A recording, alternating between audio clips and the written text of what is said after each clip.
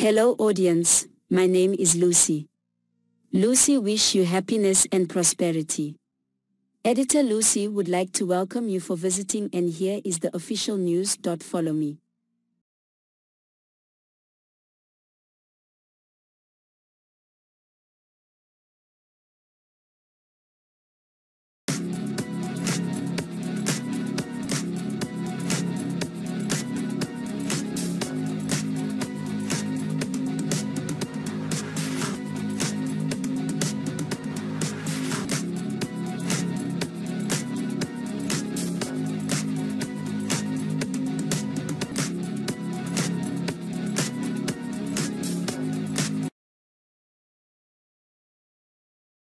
One. Jennifer Lopez reveals whether she is dating again after Ben Affleck split. Jennifer Lopez, who split from Ben Affleck in April and filed for divorce in August, has stated that she is not currently dating anyone.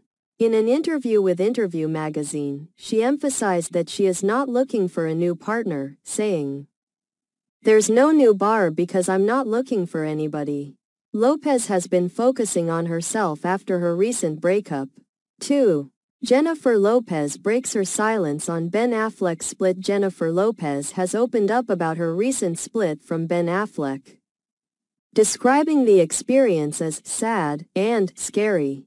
In an interview with comedian Nikki Glazer for Interview magazine, she reflected on her need for independence after their divorce, which she filed for on August 20th, coinciding with their 2-year wedding anniversary.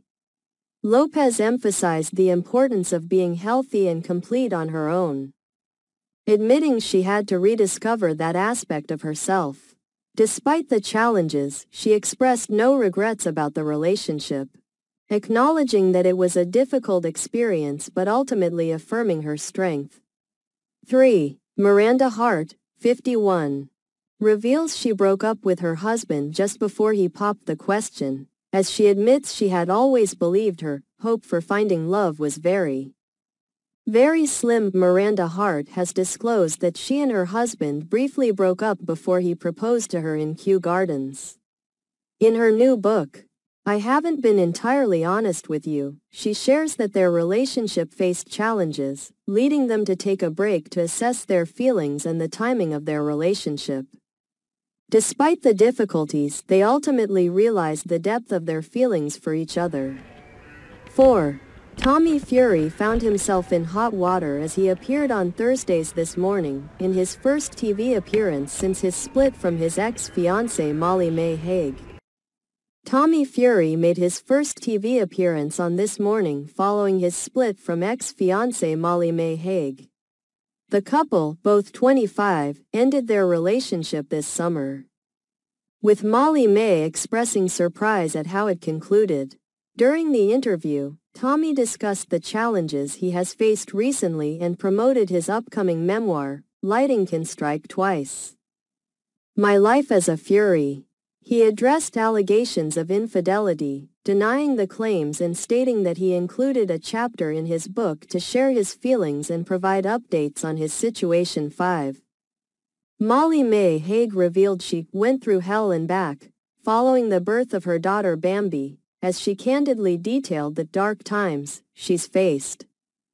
Molly May Hague shared her struggles after the birth of her daughter Bambi, describing her experience as going through hell and back.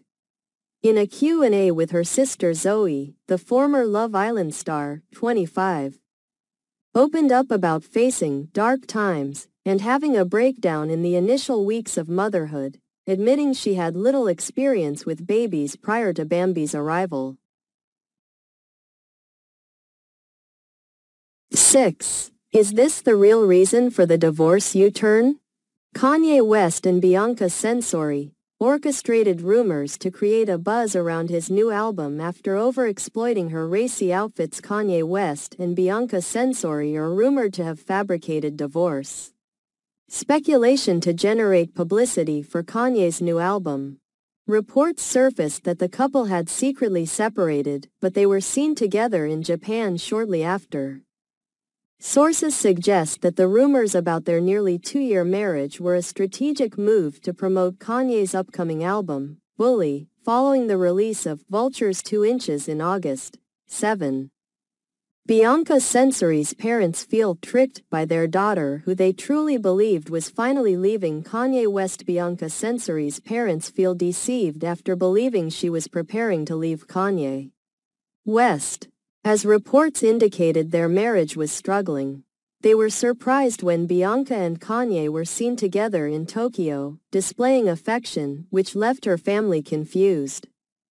A source revealed that her parents feel she is being controlled and are shocked by the situation.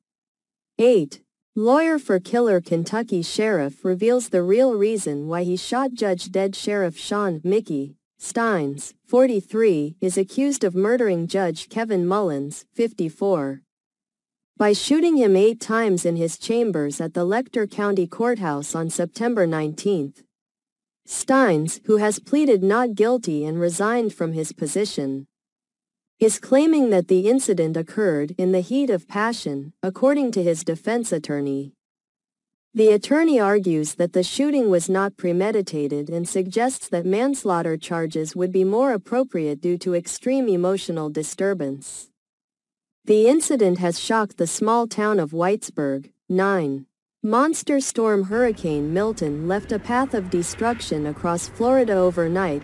Hurricane Milton, a Category 3 storm, caused widespread destruction in Florida, resulting in several fatalities and leaving over 3 million people without power. The storm made landfall around 8:30 p.m. Eastern Standard Time, bringing catastrophic flooding, 120 miles per hour winds, and numerous tornadoes. It damaged structures, including the roof of Tropicana Field in St. Petersburg.